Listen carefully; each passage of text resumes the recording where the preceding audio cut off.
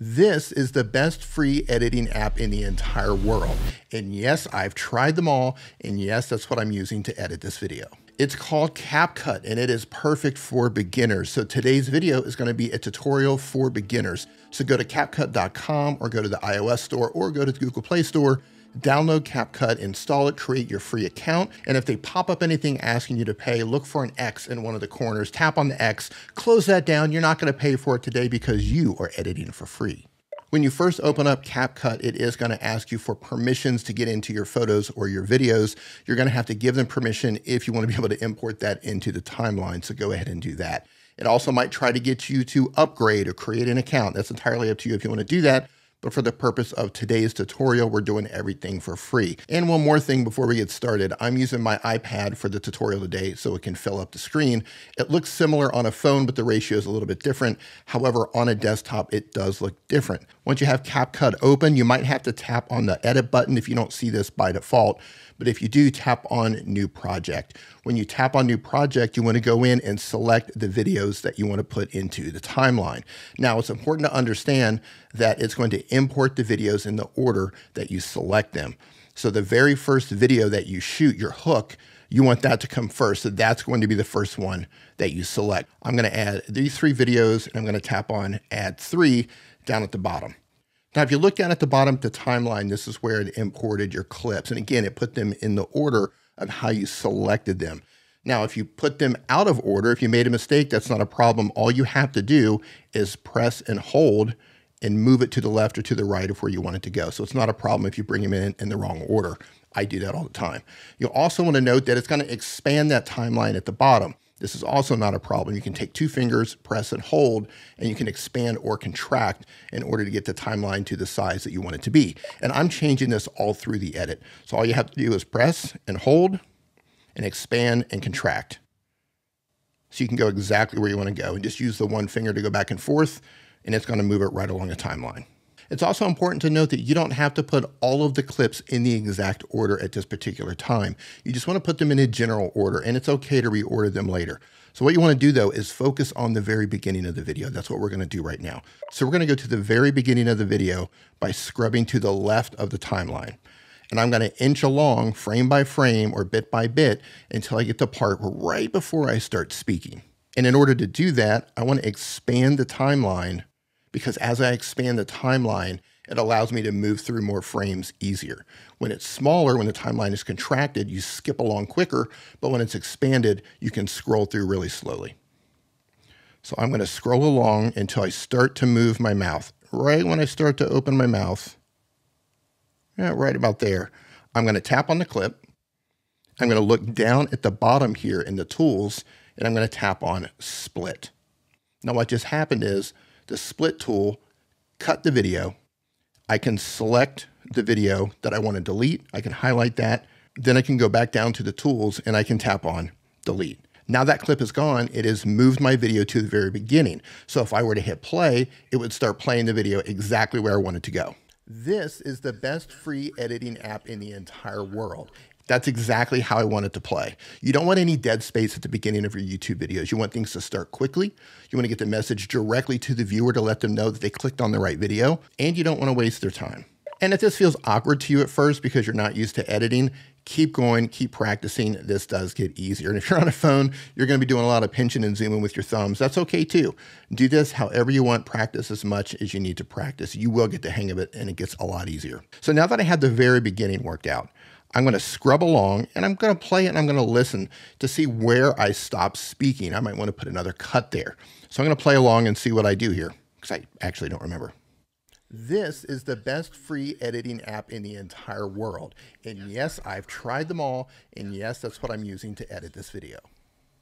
Okay, so I made an obvious pause there and I looked away. Now, I don't know if this is going to be the final edit that's going to make this video, but for the purpose of this tutorial, I'm leaving this in. So what I'm going to do is I'm going to go along until I stop speaking. Okay, right there. I know that I finished. I'm going to tap on the clip and I'm going to tap on Split.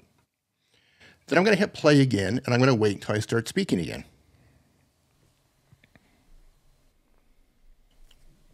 It's available on your phone, your tablets, and your okay, I messed up.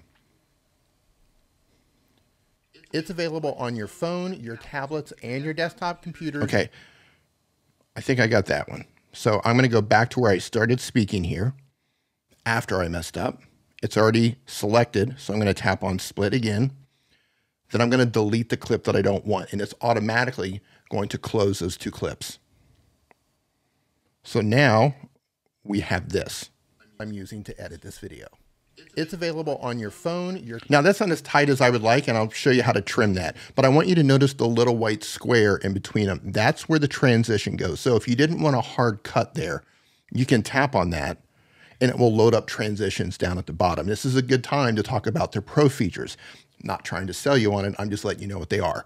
All the tools you see inside of CapCut that have a pro tag, those are for users who have paid for the app, that have the pro account. You don't need those. All you have to do is look for tools that do not have the tag, and you can use those. And you might have to scroll along, scroll to the left, scroll to the right. They've got all sorts of different tools here. But if I wanted to add a transition, this is how I would do it. Let me pick black fade. As soon as I tap that, it's going to give me the length of the transition here. So if I want it to fade out slower, I move it to the right. If I want it to move quicker, I'm going to fade it to the left. And I'm going to hit the check mark down at the bottom. And this is what that would look like. This video. It's available. Right, the little black flash. And you can tell that there's a transition there because it has a CapCut logo on the transition box, where this one has no transition. Now, I don't want the transition there. I just wanted to show you how to put one in. So if I want to get rid of that, I can undo any move that I just made. Color correction, transition, zooming, anything, by simply going to the back arrow, tapping on that, and it removed the transition. Now let's tighten up the back of that first clip. So I'm going to zoom it in even more. Them all, and yes, that's what I'm using to edit this video. Okay, so that took just a little bit longer than I wanted. So I can tap on the clip, and I can choose to cut the clip there, or I can grab the end of the clip and I can drag it back.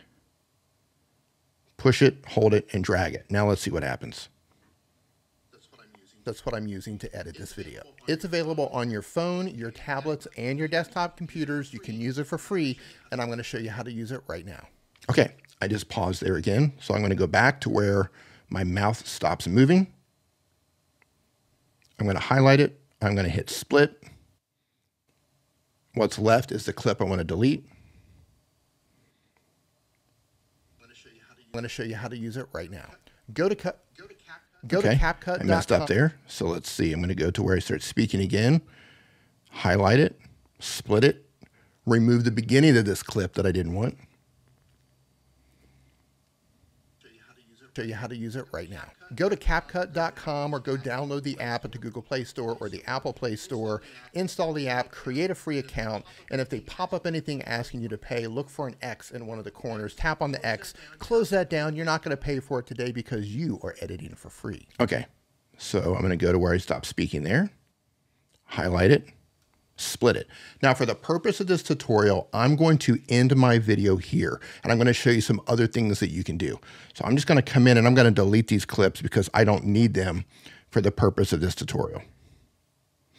And by the way, right here, if you see the CapCut logo at the very end, you see how that happens right there? You can click on that or tap on that and you can delete it. And then it's gone. There's also a setting in here where you can turn that off. So if you click out and you go to your settings up in the top right-hand corner, you're going to see an option for add default ending. By default, I think this is turned on for most people. You can select that, hit discard, and it should be gone. So that should eliminate the CapCut logo popping up at the end sometimes. But if it does show up, tap on it and delete it. Now, it saved what we were working on here as a project. This is saved up in the cloud. It doesn't put your videos up into the cloud, but it saves the project. So all the projects that you create, it's going to save those individual projects right here. And you can tap on the three little dots or the ellipsis, I believe it's called. You can rename it, you can duplicate it, you can back it up, you can upload it to Google Drive or something, etc. Or go back in by simply tapping on it. Now, this is the very basic of video editing. You've learned how to cut, you've learned how to trim at the playheads, you've learned how to add a transition, you've learned how to adjust the volume. There's all kinds of other things that you can do, such as adding text, cut out the background, you can add stickers, go into detailed adjustments of colors, etc. And we can do all of that in future videos. I just want you to get up and running with the very basics of video editing, and that's what we're doing today. So once you have your basic video edited and put together, I want you to look up in the top right-hand corner. On my app, it says 1080p. Tap on that, and this is where it's important to understand the quality of the footage that you recorded. My footage was recorded at 4K, and I want to export at 4K. So I'm going to increase the resolution to 4K. My frame rate was recorded at 30 frames per second. You'll have to look at your camera or your phone to see what you've recorded. If you've recorded at 24 frames per second, move it there. If it's 25, if it's 30, if it's 60, etc. So I'm at 4K, 30 frames per second. And the code rate, the bit rate for rendering it out, you can leave it at recommended or you can test it out on high to see which one works the best. I usually leave mine for recommended. I don't mess with HDR. You can experiment to see how that works for you. I don't use it. Now, once you have all of this set and your video is completely edited to exactly how you want it to be, all you have to do is tap on the upload arrow, and it's going to give you the option to save the video to the device. Now it's going to export the footage and render out the video, and obviously the more powerful your device is and the shorter your clip is, the faster this is going to happen. Once it's finished, it's going to dump you back into the project page, and you need to go locate that video by going into your video gallery. That's where it's going to export your video to. Then upload that video to YouTube.